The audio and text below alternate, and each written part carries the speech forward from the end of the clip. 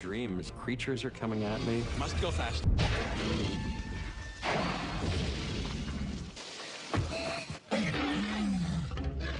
I actually think dinosaurs are the best monsters because they actually existed. Like a lot of the crazy monsters in films and in science fiction, you can console yourself by saying, yeah, but it's not real, really, it's not real. Whereas with dinosaurs, you can't do that. They were real. Like, it makes it more scary. Jurassic Park really deserves classic status. I myself remember gasping, and I think a lot of people in the audience did, at the first shot where they pull back and give you a wide-angle view of this giant, giant dinosaur.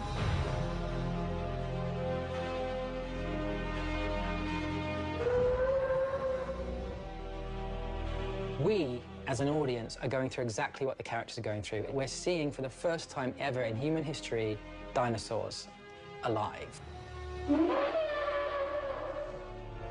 When I was a kid, I used to take my popsicle sticks, and I would basically glue them together in the form of a dinosaur, and I would bury it, and then I would wait a week. Till it fossilized. And then I would go looking for it again. That was my closest moment of trying to be an amateur paleontologist. Cut to years later, and you're working on Jurassic Park. Yeah. You know, and Michael Crichton just came up with the perfect concept. I'll tell you one conceptual line. I'm writing a book about dinosaurs and DNA. Yeah. That's all he would say. Right. Well, I got sent the book. I got to the scene where the Tyrannosaurus Rex licks the windshield with the kids inside. Right. I said, I got to make this movie. I never even finished the book. I called up, and he said, Steven just bought it. Well, what happened was... And you know what? You know what? It was the very, very best thing that could have happened, because I would have made it like Aliens. I would have made an R-rated, scare the crap out of you movie. And you made it just scary enough, but still a movie for kids. Because I was the 12-year-old me telling that story. Well, some of those dinosaurs, as you know, were Dennis Muren and CGI special effects. Steven Spielberg would be on a bullhorn off camera and be going, "Arr," and making some dinosaur sounds. And we'd be looking at a tennis ball. But some of them were Stan Winston puppetry.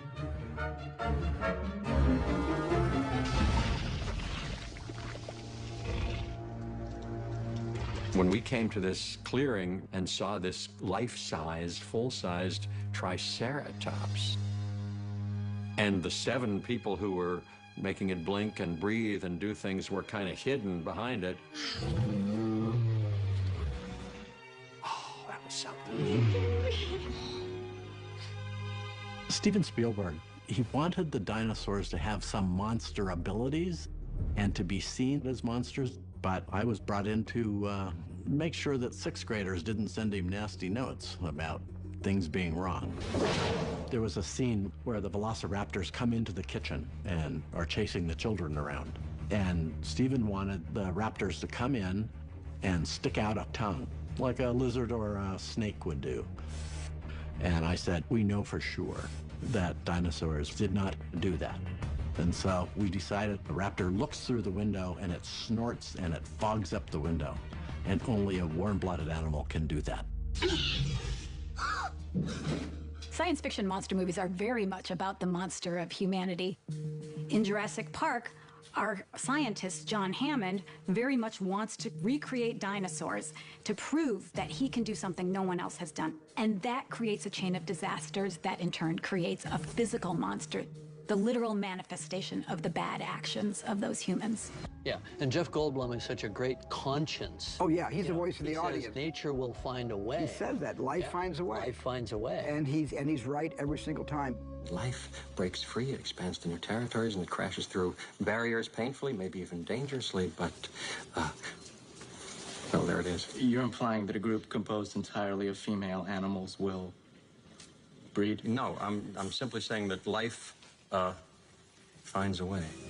This idea that in Jurassic Park, the female dinosaurs are capable of changing so that they can reproduce is brilliantly foreshadowed when Sam Neill gets into the helicopter before they get to Isla Nublar. And he's got 2 seatbelts that are both female, but of course they can't stick together. So what he does is he ties them in a knot around his waist. And that's the whole film, isn't it? It's the whole idea that life will find a way. Evolution is an innovator that finds a way to survive, even though, against all odds, it shouldn't be possible. I mean, it's quite clearly the moral at the heart of Jurassic Park is that you can't control nature and you shouldn't play God. But I kind of left Jurassic Park really wanting to see dinosaurs come to life.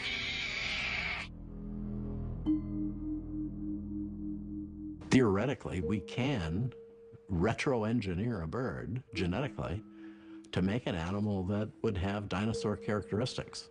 We could right now produce an animal that would have a dinosaur-like head, it would have arms and hands instead of wings, some semblance of teeth, and we're not finished yet. We're still trying to deal with the tail. But when it really comes to the science of making dinosaurs or making anything genetically, I think it's actually a cool thing to do, and I don't see anything wrong with it at all. Are we seeing a pattern here? The early atomic scientists, the contemporary AI scientists, everybody only sees the rosy future, That's right. the upside. Exactly. As they said on the Westworld poster, what could possibly go wrong? And that gets the audience excited because the audience is going to see what went wrong, not what went right. You know, who cares about it's no what fun went if right? it goes right. It's no fun at That's all. right.